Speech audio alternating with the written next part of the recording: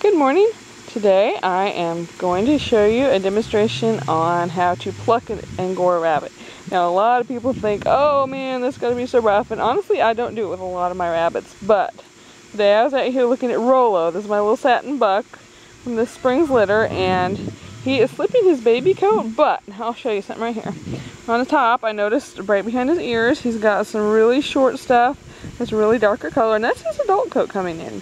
It's short, and as you can tell over here, we've got a difference between the short, darker coat here, this long baby coat. They look different, and she's shedding the baby coat out, so he's going to have to be plucked down. If I were to clip this coat right now, you can see, my kids are running around playing. You can see I've already plucked a little bit along his back. If I were to clip that down with scissors, I would get the longer spinnable bits here. They're a little short for spinning, but they'd work.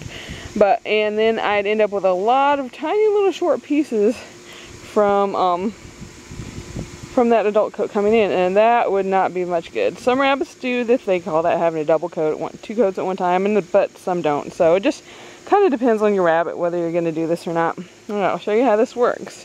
And Rollo, he's pretty silly right here. He's hopping all around. Let's see what you do. Hold on, buddy.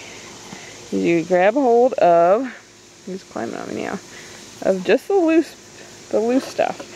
You don't want to grab onto the darker, shorter adult coat, because that's not even going to pull out right now. So you just want the tips. Just kind of put a little bit of pressure gently, and it just, see that right here? And that just pulls out, and that's just the baby coat. And if you keep doing this, just kind of gently put pressure on it, and it just falls out by itself. You keep doing that, and it gets bigger and bigger, and pretty soon you have a darker colored bunny. And it's a little slow going. I think it's a little bit slower for me actually than clipping, but if I were to clip him now, I'd just completely lose what fiber I've got on him that I could use. And as you see, yeah, he's nice and shiny. He's a satin Angora baby. And you see right here, this is the adult coat. Now if I put a little pressure on that and pull, you see that does not really pull out. All I've got is a little bit of the short stuff, or the longer stuff I missed earlier.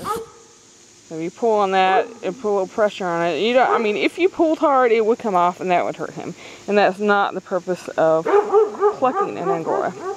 So you see, all you need to do is pull on that loose little bit there, give it a little pressure, and as he wiggles around a little bit, it just pulls straight loose. And that is how you pluck a satin Angora, or any Angora that's pluckable. Sometimes there's a few English lines that are pluckable, and some English, when they're ready, will pluck to a point if they've had their coat on long enough. But for the most part, there's a lot of French lines right now that are pluckables. Not all of them are. You just kind of have to learn your rabbit and learn your lines.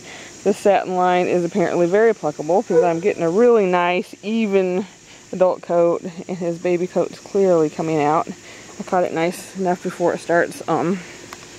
Caught it before it started matting or anything. He's had a very nice coat. But yeah, that's very easy to do, and a lot of people like to do this so they don't have to worry about clipping and accidentally cutting their bunny, which happens sometimes when you clip. It's just something that happens every once in a while. The more practice you get, less